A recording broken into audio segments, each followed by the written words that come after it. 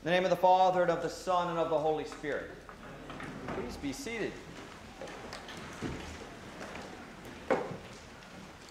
So I remember early in my ordained life hearing an account of a House of Bishops meeting where they were navigating a very difficult decision that was before them.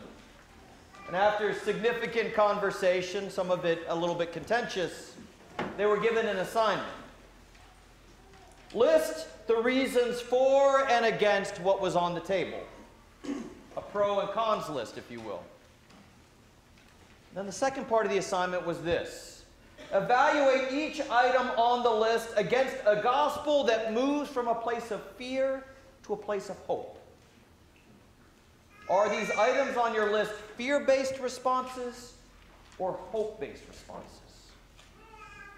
Now, I realize that many decisions are a fear of this versus a fear of that, or a hope of this versus a hope of that, or that there are times where a healthy fear is wise and born out of a tremendous experience. But often this litmus test can be effective at rooting out where fear is inhibiting our ability to move toward God. We're just naming our fears and what is at stake for us. At least as the story was recounted to me, that exercise reframed the conversation, and it led to a remarkable shift. There was a profound honesty in the room that emerged, and eventually even clarity. We are preparing for God with us, where the hopes and fears of all the years are met in thee tonight. Think of the power that fear has over us. I remember that childhood sensation of fear when I was exploring the woods behind my house and feeling lost, like I'd gotten too far away from home, wondering how far it was home, even though it was probably still in view shed or at least in shouting distance, but feeling lost and not being able to know my way home. I remember that crippling fear as I got older in middle school of standing out, how much I wanted to fit in. And that fear got even more profound as I got to high school, and there was the fear of asking a girl out, or more likely not. Assuring myself of the devastating response and then avoiding the inevitable hurt altogether. You know, as we grow up, those fears don't escape us. They change, but they don't escape us, and they still influence us more than they should. We fear pursuing something new or different. We fear the new and different. We fear failure. We fear scarcity. We fear loneliness. We fear for our reputation. We fear what we do not know or understand. We fear for our security, our safety, our health. We fear for ourselves, but even more so, we fear for our families and the myriad of fears that we have and that we carry constantly as parents. We have fears for our nation, and we have fears for our world. We can be crippled or even paralyzed by our fears. And we can head down unfortunate and hurtful paths because of our fears. I imagine Joseph was feeling pretty overwhelmed by fear, saturated with his own fears. He was engaged to be married. And in that place and time, engagements or betrothals were a formally binding agreement between families. It was far more like marriage than our engagement season is today. And it could last a while, up to a year, if not longer.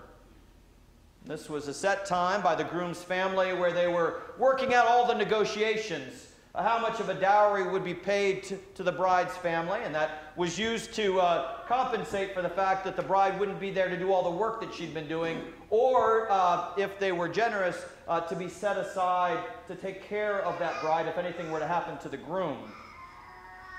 In some situations, that was the time where a child would grow to a marrying age, that this had been arranged with the families before they were old enough to actually enter into marriage. Sometimes it was so that there could be an abode created. You know, often they would live with the groom's family, but there needed to be accommodations made so that there was a place to stay. It was also a time to prepare for the wedding. Remember Jesus' first miracle at a wedding in Cana of Galilee? where he had to transform 120 to 180 gallons of water into wine. This was a 5 to 7 day festival where you invited the whole community. So you had to save up and prepare for that. So this is all going on while these two were trying to figure out this complicated situation they found themselves in. So while Mary and Joseph weren't technically married and had yet to consummate their marriage, they were legally bound to each other pretty much just as if they had been married. Can you even begin to imagine the conversation between Mary and Joseph? I mean, the fear that she had to overcome to say yes to God, and then the fear of approaching Joseph to tell him what's taking place. And Joseph's fear and doubt upon hearing. I don't think he was convinced of the divine nature of the child growing in Mary. Or even if he was, I don't know that he was up to the task of explaining that to everyone else and raising that child that wasn't his, technically. In a shame culture, there was no easy way out of this for anyone. Joseph must have been beside himself, overcome with fear. What would people think? How much shame would be brought upon this proud family? They were descendants of David, after all. And he was well aware of what the law had to say about adultery. He was a righteous and faithful man. The law punished adultery, at least for women, with death. He was law-abiding, but he was also compassionate. So he was going to try to go about getting a divorce as quietly as possible, but in a small town, Mary's reputation would have been shot, especially when the child came. And if Joseph stayed, would that child even look anything like Joseph? What does the Son of God look like? But God wasn't done with Joseph. God wouldn't let Joseph stay in that place of profound fear. God sent an angel. Now, one of my favorite things about leading preschool chapel is whenever there's an angel or a messenger of God, and I say to the 2-year-olds, the 3-year-olds, the 4-year-olds, and the 5-year-olds, guess what the first thing the angel said was? They all screamed back in unison, "Do not be afraid!" To Zacharias, to Mary, to Joseph, to us, do not be afraid. One of the most important and one of the most repeated phrases in the Bible. Do not be afraid. Do not be guided by or inhibited by your fear. Take Mary as your wife. Take care of her and this child and name the child Jesus. And he does.